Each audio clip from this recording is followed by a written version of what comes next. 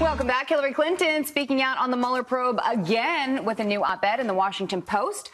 And her interpretation is a little different than the Attorney General's. Carly Shimkus with Fox News Headlines 24/7, Sirius XM 115, here with how social media is responding. And I was just so excited to see Hillary talk about this. All right. Yeah, well, I'm sure a lot of people read it there, Todd. So Hillary Clinton doubling down on calls to investigate the president. In a Washington Post op-ed, the president's former political rival came out swinging, writing, quote, "Our election was corrupted, our democracy assaulted, our sovereignty and security violated. This is the definitive conclusion of Special Counsel Robert Mueller's report. Nobody but Americans should be able to decide America's future. And unless he's held accountable, the president may show even more disregard for the laws of the land and the obligations of his office."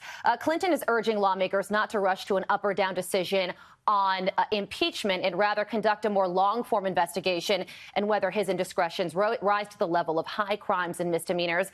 But her advice is falling on deaf ears to those who remember that she was recently the subject of an FBI investigation that some say let her off the hook. So radio host Larry Elder writes this, quoting her, "I think there is enough there that any other person who had engaged in those acts would certainly have been indicted. She ought to know. Hashtag Hillary privilege." JR on Twitter chiming in was saying, "I don't disagree with Hillary Clinton, but surely she must realize this plays directly into the GOP's narrative that Mueller and potential impeachment were just sour grapes over a lost election." Gabriel also saying, "Nobody but Americans should be able to decide America's future. Glad to see Hillary supporting the wall and census citizenship questions." So a lot of people were watching Hillary Clinton's Twitter account to see her reaction. She decided to first speak about it and then write this Washington Post op-ed. Interesting. Speaking of people who should probably sit this one out, the cast of Empire.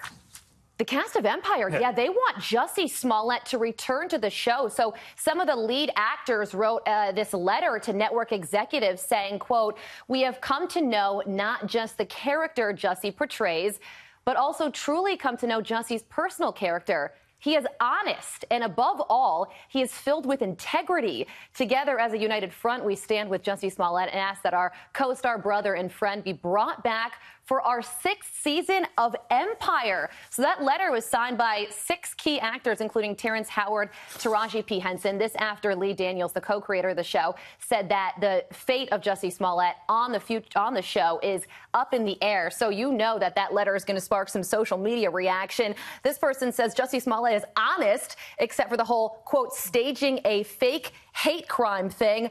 Another person saying, Richard says, "Are you sure Jussie just didn't pen the letter?